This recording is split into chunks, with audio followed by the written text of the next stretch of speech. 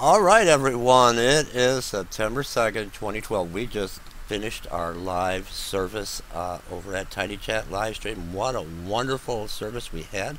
I mentioned this article over at our service. Join us again tomorrow night, 7 o'clock p.m. Eastern Standard Time. We have had a Labor Day weekend revival. So many have come to salvation this weekend, have accepted Jesus as their Lord and Savior.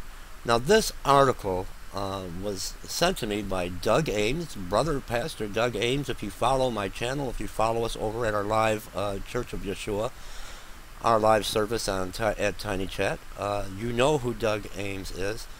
Now, get this, for the Democratic National Convention, this came out yesterday, September 1st, 2012. They built a giant 16-foot sculpture of Barack Obama, and they made it out of 15.5 tons of sand, and they displayed it at the Democratic National Convention. Now, building a giant sand sculpture of a living leader, they're calling Obama a living leader, might be considered a bit tacky with its worshipful implications. In other words, they built this giant 16-foot sand sculpture of Obama for people to walk by and to worship. But God had other plans for Obama. Now, get this. This is unbelievable. I think God, talk about harbinger, God wanted to show his majesty, his glory, his power.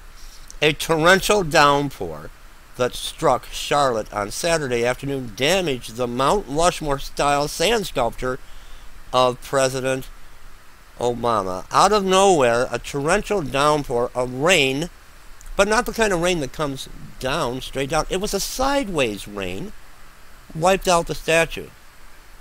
Wiped out the statue. And no one's going to walk by this living monument, and no one's going to worship it now, because I think you do not anger Yahweh. You do not anger the Lord your God. So anyway, on Saturday afternoon, a torrential downpour and sideways rain came out and wiped away Mount Obama. I'm going to put the link to these articles below. Leave me comments. Join us tomorrow night, Labor Day, 7 o'clock p.m. for our live service over at Tiny Chat. I'll put the link below. I want to thank all that have supported my ministry, trumpetofgodministries.com. Tomorrow we're going to talk about the Nephilim. We're going to talk about the fallen angels and what can be expected once the church is removed.